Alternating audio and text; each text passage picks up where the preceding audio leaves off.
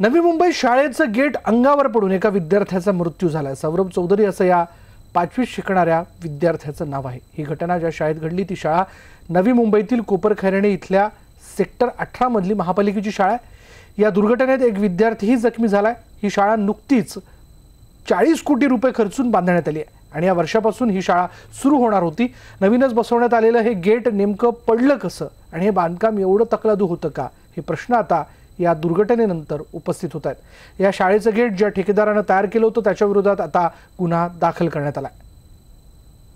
नवी मुंबई महापालिकेच्या निकृष्ट बांधकामाचा आणखीन एक बळी गेलाय, तो म्हणजे एका विद्यार्थ्याचा। आज सकाळी 9:30ची घटना होती। सकाळी 9:30 वाजता अनेक मुलं ह्या शाळेच्या पटांगणाजवळ खेळत होते। अचानक शाळेचा गेट पडला आणि त्यामध्ये सौरभ चौधरी 12 वर्षाचा 5वी इयत्तेमध्ये शिकणारा याचा जागीच मृत्यू झाला। तर दुसरा जो आहे तो जखमी झालेला आहे।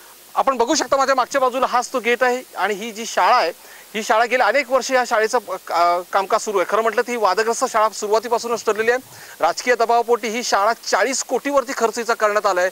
मात्र अनेक वर्ष झाले शाळेचं काम पूर्ण झालेलं नाही। अखेर मागच्या वेळी तत्कालीन महापालिका आयुक्त तुकाराम मुंडे यांनी हा अवाढव्य खर्च केला असा ठपका ठेवत या वादग्रस्त शाळेचे जे इंजिनियर होते त्या इंजिनियरना सस्पेंड केलं होतं। पण या मुलांशी बोलले, मला सांगा काय नक्की घडलं त्यावेळी? तुम्ही खेळत होता सगळे, काय परिस्थिती होती नक्की? म्हणजे झालं असं की आम्ही इथं खेळत होतो, एक रिक्षावाला आला, त्यामध्ये थोडा सामान होता, कागद वगैरे होतं। त्याने अर्धा गेट खोलला आणि आतमध्ये आला, तिथं उभा राहिला जरा वेळ। मग सारखा बॉल बाहेर जात असल्यामुळे दोघं तिघं पोरं गेले आणि ते लावत होते दरवाजा। लावता लावता तो जरा थांबला गेट आणि नंतर त्याच्या अंगावर आला। ते बाकीचे पळाले मुलं, पण याला काही पळता आलं नाही, त्यामुळं मग त्याच्या अंगावर पडला तो गेट।